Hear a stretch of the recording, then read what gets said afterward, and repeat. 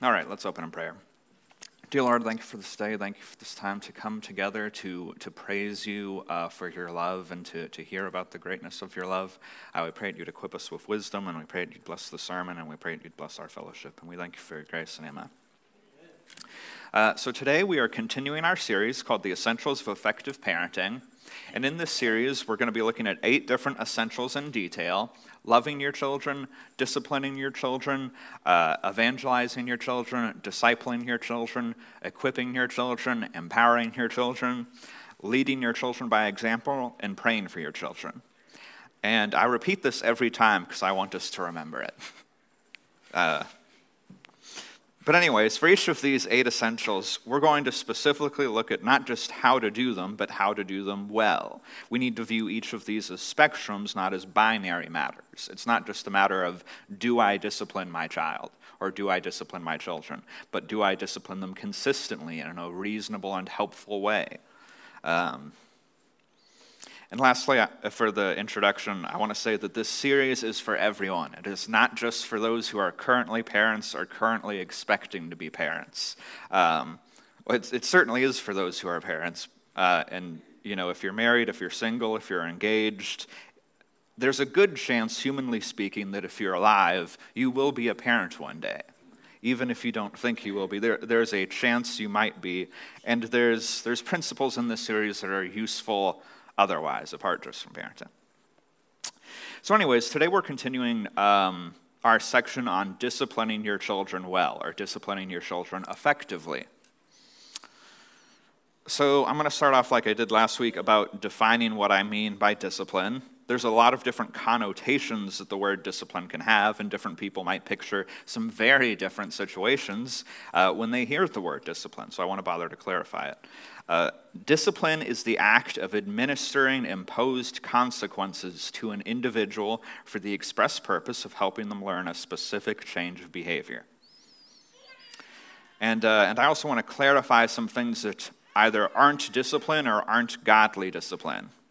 And the first one I changed the wording on from last week. Last week I said punishment is not discipline, but I'm like, those two are synonymous enough that let's just change the wording to make it a slightly bit more clear. I'm going to say vengeance is not discipline. Vengeance is not discipline, because discipline is administering a consequence for the sake of teaching someone. But vengeance is administering consequences out of anger or out of desire for justice to be done. And vengeance is not discipline. And we shouldn't be taking vengeance on our kids. Let's look at Romans 12, verse 19. Beloved, never avenge yourselves, but leave it to the wrath of God. For it is written, vengeance is mine, I will repay, says the Lord. So vengeance is not discipline, and also abuse is not godly discipline. Disciplining your kids shouldn't cause severe pain, and it should never be anything that causes damage or a lasting effect on them physically. And lastly, I want to say manipulation is not godly discipline. Using condemnation or guilt tripping to try to change the behavior of your children is not loving, and it's not biblical. And there is some nuance here. I do want to mention that I didn't mention last week. There is some nuance, because if they're to be emotionally healthy, they have to feel some level of guilt. If a person sins and never feels guilt, that's not a good sign. That's not emotionally healthy. So it's not necessarily wrong to do things that make them feel guilt. You shouldn't try to avoid making them feel guilty, but you certainly shouldn't use guilt as your primary means of changing their behavior. Because if you do that, you're just going to lead them to develop struggles with condemnation. So manipulation is not godly discipline. And before we get to the part that isn't review, I do want to cover again what the Bible says about disciplining. So let's look at some passages from Proverbs. Proverbs 22, verse 15. Folly is bound up in the heart of a child, but the rod of discipline drives it far from him. Proverbs 13, verse 24. Whoever spares the rod hates his son, but he who loves him is diligent to discipline him. Proverbs 3, 11 through 12. My son, do not despise the Lord's discipline or be weary of his reproof. For the Lord reproves him whom he loves, as a father the son in whom he delights. So when we discipline our children, that's helping us to reflect the love of God in a balanced and accurate way, because God disciplines the children whom he loves and delights in. Let's look at Proverbs 29, verse 17. Discipline your son, and he will give you rest. He will give delight to your heart. Proverbs 29:15. The rod and reproof give wisdom, but a child left to himself brings shame to his mother. Let's also look at Proverbs 19:18. Discipline your son, for there is hope. Do not set your heart on putting him to death. And lastly, Proverbs 23, verses 13 and 14. Do not withhold discipline from a child. If you strike him with a rod, he will not die. If you strike him with the rod, you will save his soul from Sheol. So discipline is necessary for children, and it's good for them. We talked about that last week, so if you missed last week's, it'd be good to check it out on YouTube or Spotify or our website.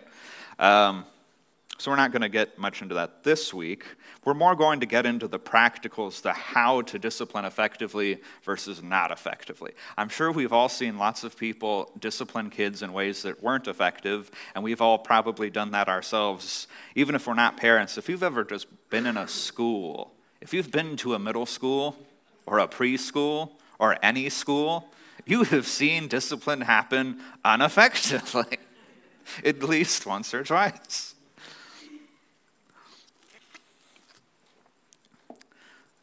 So we should want to learn to discipline effectively. I'm going to briefly answer a question before we get started with how to discipline well, because I didn't really find a good place to put it in elsewhere in the sermon.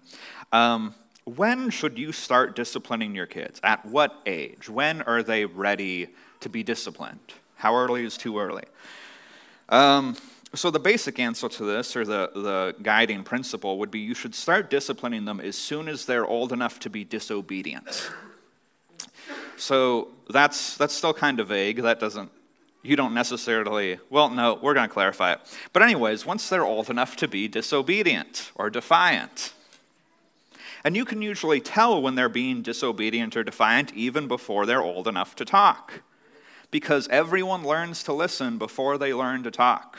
No human being other than Adam and Eve in all of human history has ever learned to talk before they learned. Well, Adam and Eve knew how to talk when they knew how to listen.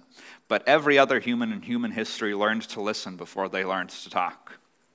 So before your children are old enough to talk, they're going to understand some of the things you're saying to them. And usually you can tell whether or not they can understand you by either their body language or their facial expressions and stuff like that. And you can usually tell whether or not they're purposefully ignoring you. And if they're being disobedient or defiant, then you should discipline it. So once they're old enough to be disobedient or defiant, that's almost certainly going to be later than 6 months old, but sooner than 12 months old. I would just say that as a guideline. That's almost certainly going to be later than 6 months old, but sooner than 12 months old. And when you think that is will be up to you.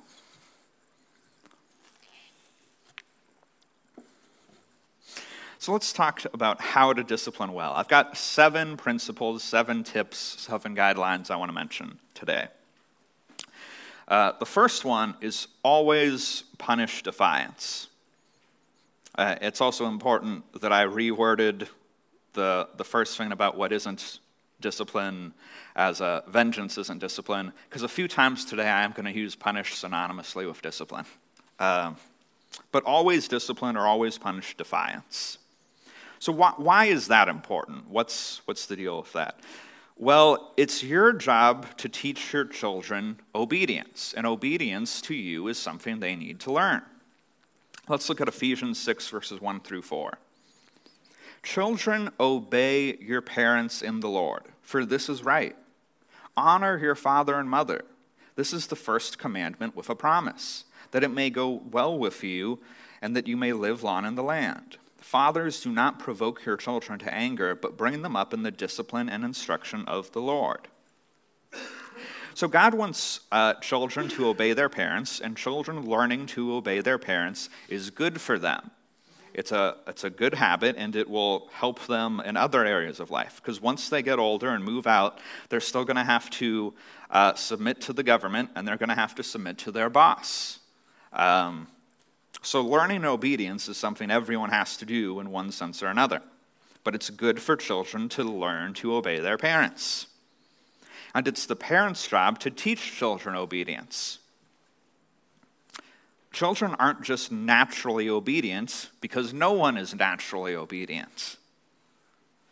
We all have a sin nature, and we all need to be taught obedience, and it's the parents' job to teach them obedience. If you don't teach them obedience, no one else will. And the primary way they learn obedience is through trial and error. But trial and error is only going to teach them if they get disciplined. They're only going to learn from their disobedience if there's consequences for their disobedience. And if there aren't consequences for disobedience, they're not going to learn to obey. So that's the main reason you should punish defiance or punish rebellion. But there's a reason I say always punish defiance, because it's very important that you're consistent on this. When you discipline your kids for disobeying, you're teaching them that there's consequences for disobedience. And that is very much something you want to teach them. You want them to learn that. You want them to think that, because that is correct. That is a fact of life. There are consequences for disobedience. When they grow up and move out, if they break the law and get caught, there will be consequences. And when they break God's law, they will get caught by God, and sooner or later, there will be consequences. The fact that there are consequences for disobedience is a fact of life, and it's something you want your children to learn. So when you discipline your kids for disobeying, you're teaching them that there are consequences for disobedience. But when you don't discipline, or when you forget or neglect to discipline them, you're teaching them that there's not consequences for disobedience, or that there won't be. And when you sometimes discipline, but sometimes don't, you're teaching them that there might be consequences for disobedience, which will probably just lead them to think that maybe I can get away with it this time. So it's very important that you're consistent on this. It's very important that they learn the principle that disobedience has consequences. That is your goal to teach them that. That should be your goal to teach them that. They do need to learn that disobedience has consequences. And the only way they're going to learn that effectively is if you consistently provide consequences. And I do want to give, before we move on to the next tip, one caveat about this. Be careful about giving multiple warnings to your children. So sometimes it's easy, because, you want to be gracious, you want to give them a chance to obey, maybe a chance to have mercy. So sometimes you say, Johnny, pick this up now, and then he doesn't do it. Johnny, pick this up now, and you give them multiple chances. But if you do that super frequently, you're really just training them to not take you seriously. If you consistently don't discipline until the 4th or 5th time that they disobey, you're teaching them nothing mom and dad say matters until the 4th or 5th time they say it. If you regularly give multiple warnings, you're training them to not take you seriously. And that's a fact. So that is the first tip we have. Always punish defiance. The second one is pick reasonable rules. So if you're going to have the goal of always punishing defiance, then you better have reasonable rules. You better have rules that you will actually care to enforce. Or rather, you shouldn't have rules that you won't care to enforce. And there's plenty of other reasons why it's important that you have reasonable rules or reasonable expectations of your children.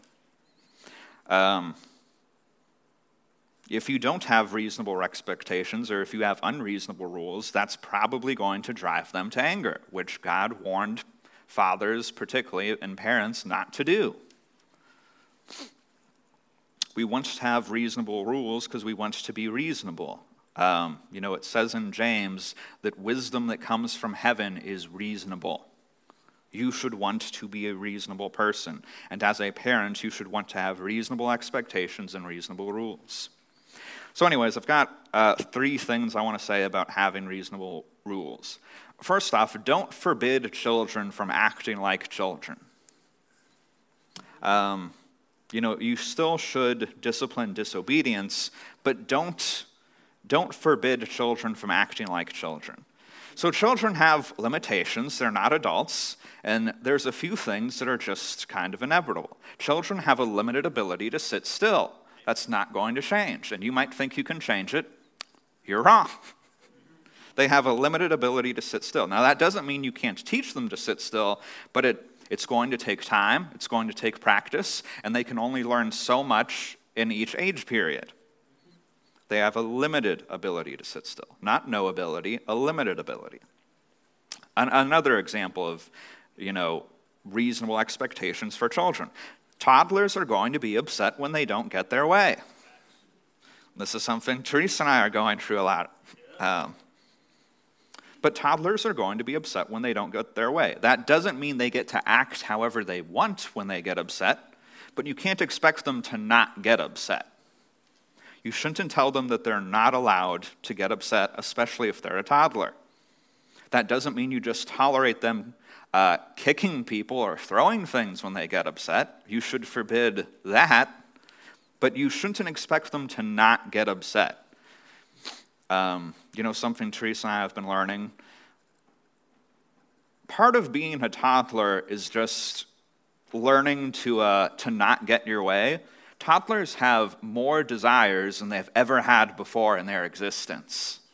They've never had as many desires as they have when they're 2, because they've never been able to do as many things. So they're just overwhelmed with this new experience of having so many desires, and since they're human and live on Earth, they have to learn to not always get their way, but you can only learn to not get your way by experience.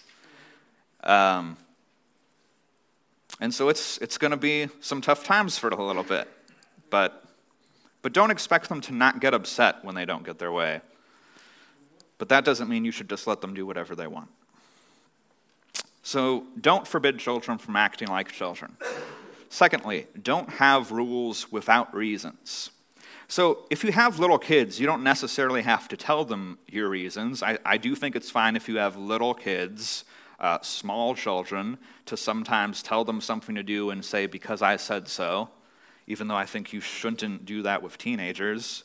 But you should still have reasons that you know for the rules that you have, even if your children don't know your reasons. If you're going to have a rule for your kids, you should have a logical reason for it, and you should be able to articulate that logical reason to yourself. Because how else do you know if your rules are reasonable or not? And also, as they get older, you're going to have to tell them the reasons behind each rule. Because your job is to raise a competent adult who can live life on their own. But you need to realize that as soon as they move out, anything that they don't see a reason for, they are going to immediately forget or ignore. So by the time they're ready to move out, you have to have taught them the reasons for anything you want them to keep doing. Because they are going to just forget it or ignore it once they move out if they don't see reasons for it. Because you're not going to go over to their house and discipline them when they're an adult.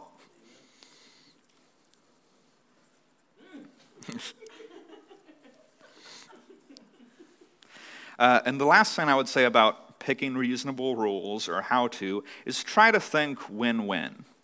So a lot of the time, there's rules that you're going to set for your children that might keep them from doing things that they want to do. But it's a good habit to try to think of ways for them to still be able to do things they want to do while still achieving whatever result that you're hoping to achieve. So for example, if your teenager wants to be able to go out on their own and you want them to be safe, you could just forbid them from going out on their own, or you could try to think of a way for them to be able to go out on their own and still be safe. And in general, trying to think win-win or trying to think of a way to achieve both results is a good habit to have and to practice with your children. If your child wants to eat a cookie but they've already had enough sugar for today, rather than just telling them no and that being all you tell them, try to think of something else they can eat and that they'll enjoy, that tastes good, but that doesn't have as much sugar in it.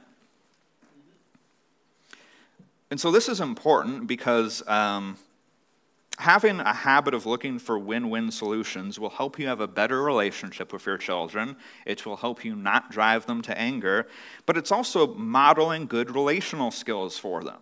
This is what you want them to think like as an adult. You don't want them to grow up and get married and think, well, it's either my way or my spouse's way, and there's no way we can have both. You don't want them to think like that. You want them to grow up, and when they get married, to be able to think, well, my spouse wants this, and I want that. Is there some way we can have both? So try to think win-win. All right, the third tip I want to give. Don't punish or don't discipline for things that you didn't tell them are wrong or that you didn't tell them to not do. So disciplining your children for things that you didn't tell them are wrong is unfair and is a poor example of godly authority. Let's look at Proverbs 24, verse 12. If you say, behold, we did not know this, does not he who weighs the heart perceive it? Does not he who keeps watch over your soul know it? And will he not repay each man according to his work? God takes into account whether or not, when we sin, whether or not it was out of ignorance. Did we actually know that God forbids said thing? Did we know that it was wrong? Not only that, but God doesn't hide his will from us. He doesn't hide his will from us and then punish us for not knowing it. God makes his will and his expectations very clear in his word. And if you have a habit or if you frequently discipline your kids for things you didn't tell them are wrong, then that's probably going to drive them to anger. That's probably going to frustrate them. If you have a job and your boss frequently writes you up for things they never told you are wrong, you're going to be pretty frustrated with your boss. And we saw earlier in Ephesians 6, verse 4, that God warns parents, and especially fathers, to not drive their children to anger. So kind of as an outworking of this, that you shouldn't punish your children for things you didn't tell them are wrong, this means you're going to want to put an effort into telling them things ahead of time. If there's a certain way you want them to, you expect them to behave all the time, you should teach them that before disciplining them. I will give one exception, though. There is kind of a concept, even a legal concept of should have known better. So I'll give an example. If I have an 8-year-old who keys my car or slashes my tire, I probably didn't command them, hey, don't ever key my car or don't ever slash my tires. But that doesn't matter. They should have known better. There is a fair legal concept of should have known better. You know, I'll give a work-related example. Well, yeah, we're a few minutes behind schedule. I won't actually. But, you know, if it's, yep. If it's, and some of these things are just extension of other rules. If they know that they shouldn't hit their siblings, but then they push their sibling down the stairs, should have known better. You shouldn't avoid punishing them just because you've never specifically told them not to push their sibling down the stairs. They should have known better, and you should expect that they should have known better, because it's so similar to another rule that you have, don't hit your siblings. So anyways, with that exception, don't punish your kids for things you didn't tell them are wrong. Doing so is unfair and a poor example of godly authority, and it's going to be very frustrating for them. Number 4, be prepared to handle negative responses to discipline. So it's important that you're prepared to handle negative responses to discipline because they're going to happen sometimes. And you need to know what to do when they happen, and you need to be able to stick it out with discipline and not just give up because of it. So there's 3 specific negative responses to discipline I want to talk about briefly. Whining. It's going to be very common, especially for small children, to respond to discipline with whining or complaining. But the main thing I would say about that is just don't let it stop you. If you respond to whining or complaining by backing off and not disciplining them, then your children will quickly learn that they can get away with breaking the rules as long as they complain about it afterwards.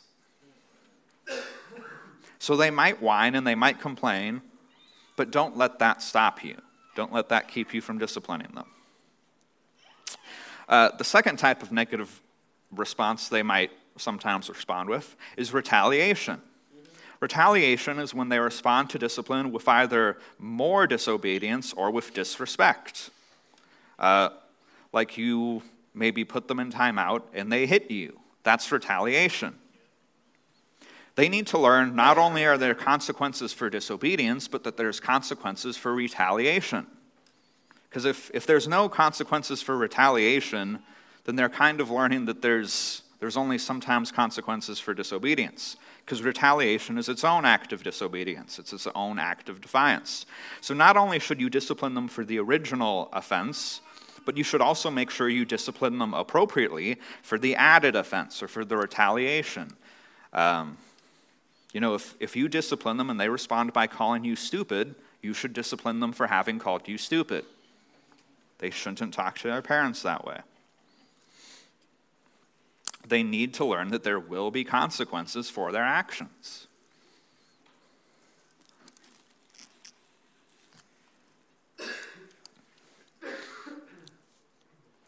And I guess the last potential negative response that I'll mention is insincere repentance.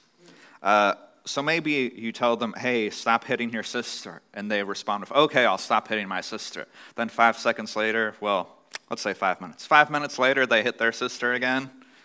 That's probably an example of insincere repentance. Oh, yeah. Yep.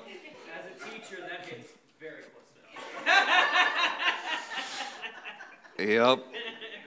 But, they have sin natures just like we do, so sometimes they're going to respond with insincere repentance, or faking repentance in order to escape the consequence. And you have to be able to spot that. And if you have reason to think that a given case of repentance is insincere repentance, A, call them out on it, and B, discipline them for not obeying.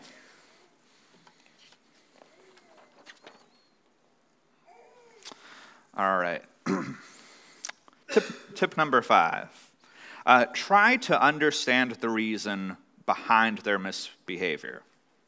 This is a good habit to have. Try to understand the reason behind their misbehavior. Try to think about it and analyze it regularly.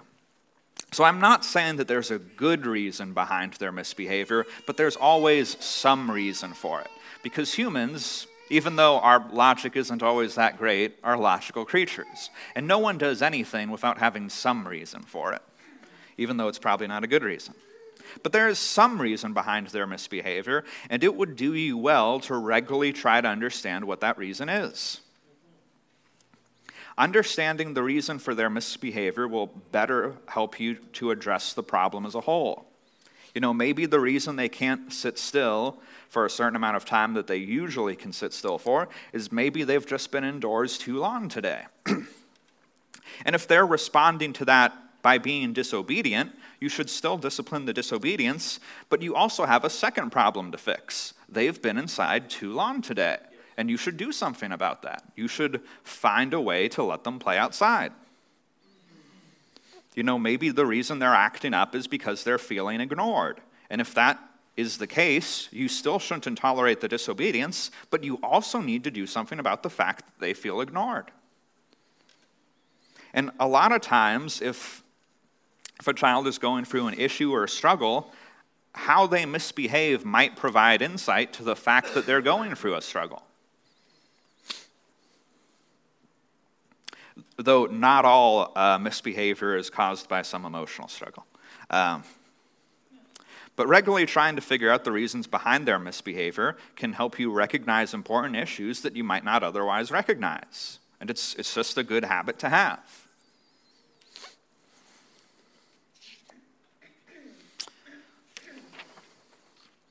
All right, so principle number 6, or tip number 6. Give them both consequences and guidance.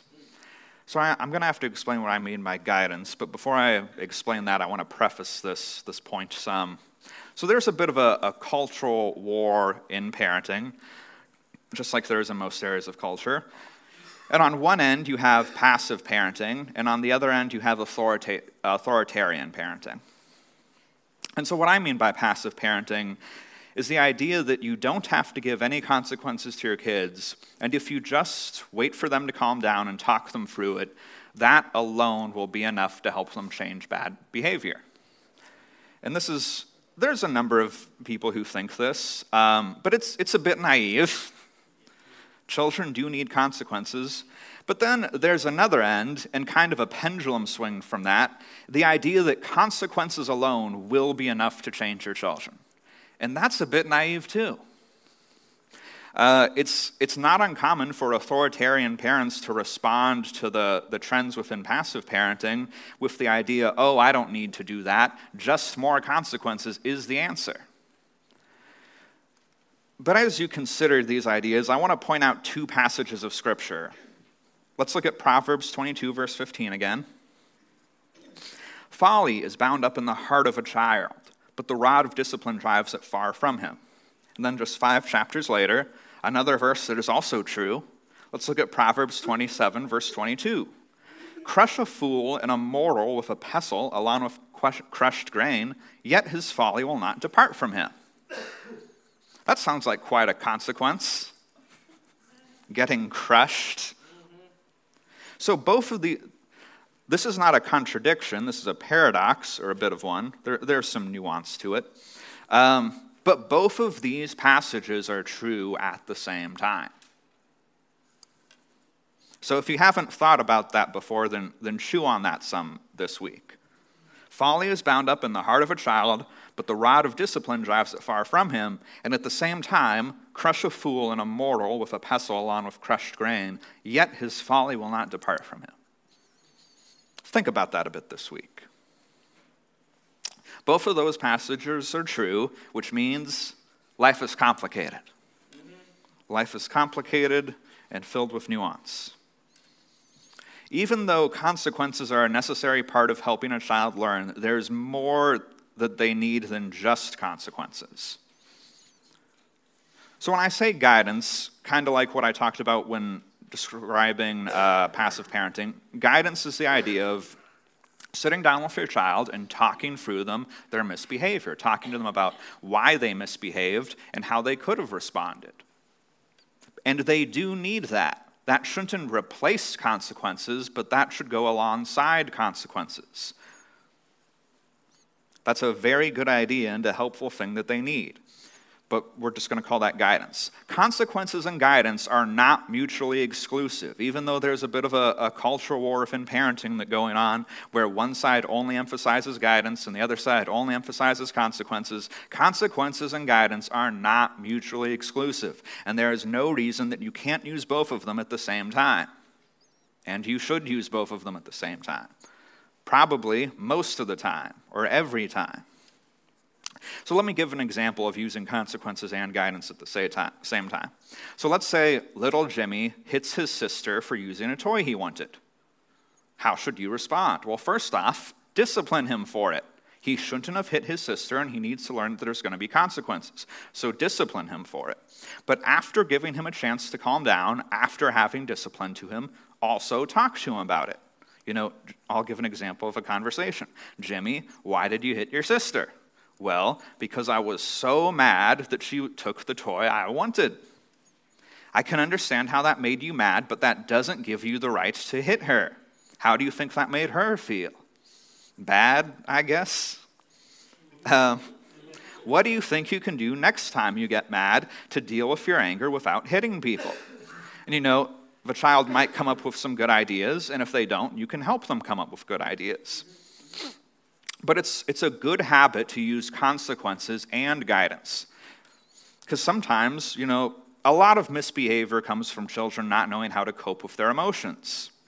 And consequences are helpful, but so is guidance. Sometimes knowing how to practically cope with difficult emotions isn't intuitive.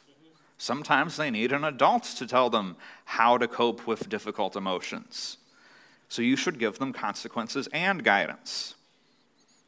You're much more likely to be effective in changing behavior if you give consequences and guidance. But I want to mention another really important benefit of regularly having talks with them like this about their disobedience or their misbehavior, and why you should use this alongside consequences. Well, let's mention a few benefits of it. First off, it's going to help them to learn quicker, because they need motivation to change, but they also need to know how to make changes. And giving them this practical guidance will help them to learn quicker than if they had to figure it out on their own. Also, it might help them learn things that they just otherwise wouldn't learn at all. Because sometimes learning certain lessons or figuring out how to deal with certain temptations just doesn't come naturally. Sometimes it just doesn't come intuitively, even if you have motivation. But to me, one of the biggest benefits of having conversations like this regularly with your children, of using guidance and consequences, is having conversations like this with them regularly will cause you to have more natural opportunities to have conversations about the gospel and about grace. Because if you regularly talk to them about why they disobeyed, sooner or later they're going to say things like, I feel like I just can't be kind to others. Or I feel like I just can't control my anger. And you know what? There's a little bit of truth in that. There's a little bit of truth in those feelings. Even though on some level they can be kind to others and they can control their anger, physically we all can obey God, but to some extent morally, we're broken and can't. And if they start to say things in your conversations with them about why they disobeyed, like I feel like I just can't be kind to others, or I can't control my anger, that's the perfect time to start talking to them about Jesus, about their need for Jesus and their need for the Holy Spirit and the need for God's practical and tangible grace. Amen. And those conversations are going to come up more frequently than they otherwise would if you have a habit of talking to your children about why they misbehaved or why they disobeyed. So again, this is not mutually exclusive to consequences. You should use consequences and guidance. Even though we've got a bit of a culture war going on, saying just use one or the other, use both. Use both. And it really is important, that last benefit I mentioned about this is probably going to cause more natural conversations to come up where you can talk about grace and about the gospel. That's a big deal. All right, last tip I want to mention, use natural or logical consequences whenever possible. So I'm going to explain what I mean by natural consequences and what I mean by logical consequences. Natural consequences are consequences that just come on their own naturally from their actions. If a child refuses to eat dinner, there's no need to punish them for it. Just let them be hungry. They'll come back for dinner eventually. They're not going to go indefinitely without eating. God has given them a built-in device in their bodies that's going to tell them to stop that. It's called hunger. It's pretty effective. It's more effective than your discipline will be. And this is one we've done with Jeremiah recently, but if they don't want to wait for their food to cool, let them eat it hot. Jeremiah and I used to have these arguments, even though he's still only somewhat conversational, about, the pizza rolls just came out of the microwave, and they're piping hot, and I don't want him to burn himself. So I make them wait for what I think is good to wait for pizza rolls, 5 minutes. After 5 minutes, they're the ideal temperature. But Jeremiah would always cry about it, and usually cry and kick and scream. And eventually I realized this isn't something I need to be protecting him from, actually. Now when the pizza rolls come out of the microwave, I just put them within arm's reach. And he'll touch them, and he'll say, hot. And then he'll wait 30 seconds, and he'll touch them again, and he'll say, hot. And then eventually he'll figure out when they're cool, and he'll eat them. And he may have burned his tongue once or twice when I first started doing it, but he doesn't do it anymore. And he also doesn't cry about it anymore. Natural consequences, whenever you can afford to use them, tend to be more effective than discipline. You know, if your teenager wants to stay up late on a school night, let them stay up and let them be tired the next day. Daniel was telling me how his parents did this with him and his siblings at a certain point. Am I right? Yep. And they stayed up too late once or twice, and then they were tired, and they got sick of it. And so they just started going to bed at a reasonable hour on their own, because no one wants to be tired the next day. So that's natural consequences. Let me explain what I mean by logical consequences. Logical consequences, the difference are that logical consequences are imposed, but they're connected to the specific offense that was committed. For example, if your child is recklessly playing with something and they break it, they have to pay for it. Rather than just giving them some other type of punishment and not making them pay for it, no need to use a different type of punishment, just make them pay for it. By doing that, you're helping them learn responsibility, and that's what they're going to have to do when they're an adult. If they're an adult and they accidentally break the neighbor's window, they're not going to get grounded for it. They're going to have to pay for the neighbor's window.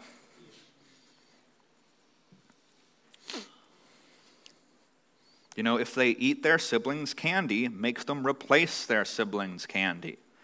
And again, disciplining that way is teaching them responsibility. You're teaching them to make up for what they did wrong. So let's briefly talk about why natural consequences tend to be more effective, or why you should use them whenever possible. They tend to be more effective at helping children learn and at helping teenagers learn, and that's because they're more likely to cause an actual change in thinking.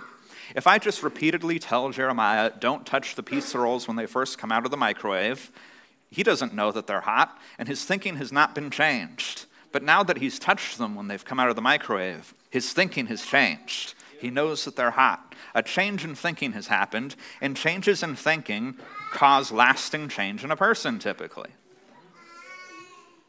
So natural consequences and logical consequences tend to be more effective. So use natural consequences whenever possible. But I have to say, it's not always possible or reasonable to use natural consequences. You know, if your child wants to play in the street, they could get hit by a car. And if they do, they probably won't play in the street anymore. But that's too high of a cost to learn that lesson. Sometimes you simply can't allow natural consequences. Namely, any natural consequence that's going to cause permanent damage. Don't allow that. But wherever you can afford to use natural consequences, they're more effective and more helpful. So that brings us to our conclusion. There's 3 things I want to say in conclusion. So first off, I want to repeat, discipline is a spectrum, not a binary matter. When you're evaluating your parenting, which you should do, don't ask yourself, do I discipline my children? Ask yourself, how effectively do I discipline my children? Are there areas I could improve? Am I reasonable about it? Is it actually helping them? Is there anything I could do better?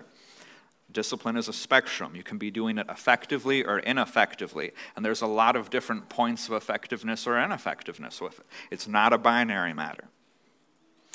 Secondly, I just kind of want to repeat those tips again, just to help us remember them.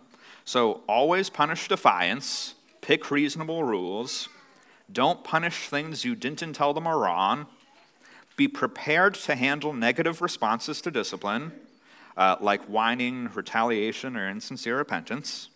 Try to understand the reason behind their behavior. Number 6, give them both consequences and guidance. And that one might be one of the most important ones. And use natural consequences and logical consequences whenever possible. The last thing I want to say in conclusion, which we don't have time to get into the nuance on today, so I just want you to think about it on your own. Effective discipline and reasonable discipline is going to look very different at different ages. It's going to look very different at different ages. And I don't have time to tell you how, but keep that in mind and think about it on your own and study it for yourself. So let's close in prayer, and then we'll have our communion meditation. Dear Lord, we thank you for your grace. We thank you that you are a loving and reasonable Father, and you discipline us appropriately. We thank you that you do love us enough to discipline us. We pray that we would learn from your discipline, and we pray that we would learn wisdom, and you would help us to know how to discipline our children effectively. We pray that you would supernaturally bless us with wisdom from your Holy Spirit, and we pray that you would make the discipline that we give our children effective, and we pray that you would bless them. And we thank you for your grace, and amen.